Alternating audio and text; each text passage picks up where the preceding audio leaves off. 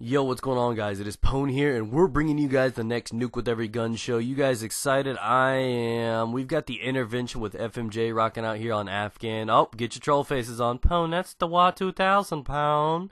That's not the intervention troll face inserted. No. Oh my god, guys. Just to let you guys know ahead of time before people start, there are probably 10 of you guys typing already. Pwn, that's not the intervention.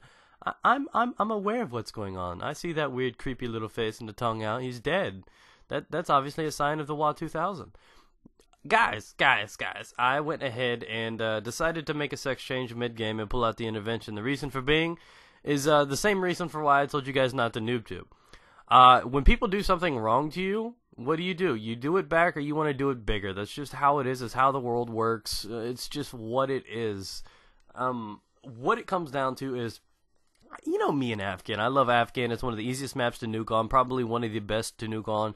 I'm pretty confident that 9 times out of 10 I hop on this map. If I have the nuke on, I can get it. And I can say that on this map, maybe not any other, but I'm really confident in it. So why not put one of the most difficult guns to get a nuke with on the map that I'm most comfortable with? Yeah, probably promotes the best odds of getting it. Oh, yeah, I know. So what happens is I start doing it, and then I start noticing these next, so you think you can snipe fucking competitors are in here. And they're all trying to run across me and quickscope me and shit. So obviously, naturally, I've got to go ahead and fight fire with fire, because it's the same reason why I told you guys not to noob tube or spawn tube. As soon as you start doing that, guess what? 2 more people are going to do it because they get pissed and they want to do it right back to you.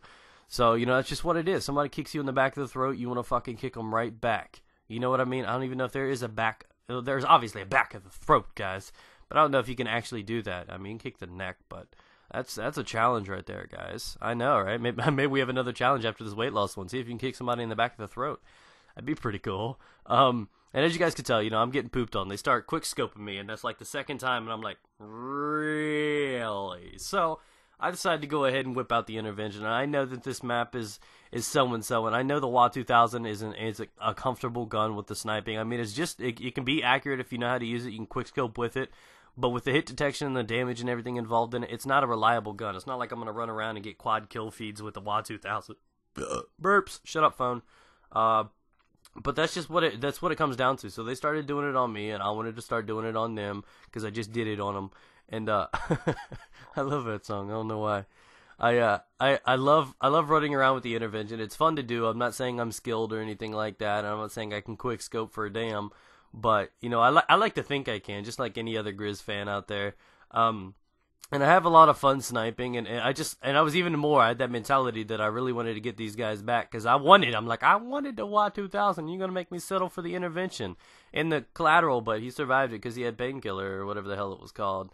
And I love using the snipers and Afghan, and that's one of the things is I love sniping, and there's so many good maps for it. I mean, you've got anything from Derail, Wasteland, Afghan. There's so many good maps to actually use a sniper on this, but they're not all considered wide open maps. Like, that's what I'm trying to hope that they avoid doing in the next game. I hope they cut out maps that are huge, like Wasteland and Derail. Now, like Afghan, for example, there are a lot of close combat situations. Guns can hold up on this map. Not so much on Derail and stuff like that. Guns really hold up on this map, and that's what I really like about it, is because even though this is a big map, there are a lot of situations, a lot of debris. Obviously, a down fucking plane is obviously a good sign of, cover. It actually allows this map to be a decent gun map. Not only a sniping or distance, it could be anything. I could run around with the MP5K on this map and be successful. Now, that's what I want to see in the next Call of Duty. I want to see where there's not just giant, wide open maps that you need to snipe with. Like, if they're not using a noob tube on Wasteland, it's probably a sniper 9 times out of 10. That's just how it is. And I don't want to see a map that's devoted straight and entirely to one certain gun. I mean, you could use a sniper on Summit or whatever if you want. I know it's Black Ops, don't kill me. But in the end, even though that you do use it on Summit, it's still meant for something smaller, but you can use anything on it. Now it's easy to use a sniper and clown around and try to get some cool shots on a small map, but it's not easy to use a small gun to get, be successful on a big map. You know what I mean? It's kind of not like the same way around.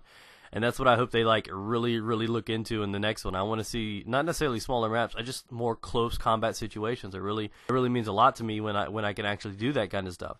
So now that this is all kicking off, we're finally back to Nuke. You know how easy it is, and you start obliterating these guys, and then you get that feeling of satisfaction after you went in here and you tore these guys up because they were just sniping you, and it pissed you off so much, and then you get all this revenge on them, and then I get stuck back there. Oh boy, I love this map for the chopper gunner. It's nasty. You can go up to like 40 kills for each gunner. It's like incredible, especially if you've got them trapped at like A or C. It's phenomenal. So, and now that's all done, I was just trying to have some fun, trying to get this stuff together.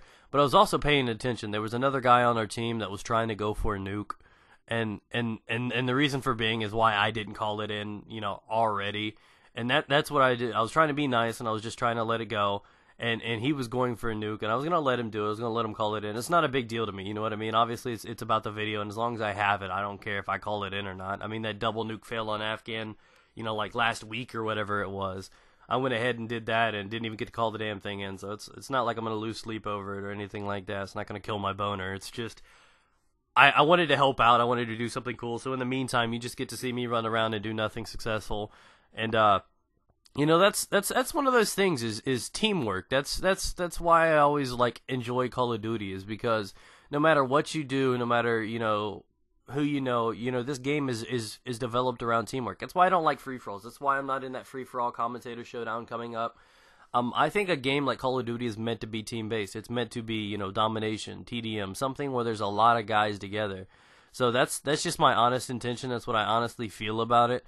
So I've always enjoyed, you know, the map to gun balance, the gun to gun balance. I've always enjoyed using snipers and stuff like that. I've always enjoyed the balance in between maps, and I hope they incorporate that in the upcoming maps. Oh my god, I'm gonna be so excited. That's like one of the things I'm anticipating. Everybody's like, I don't want to see this, I don't want to see that. I'm focusing on what I want to see. I would like to see stuff like that. So many people are like, I don't want one-man army commando. That stuff's gone now.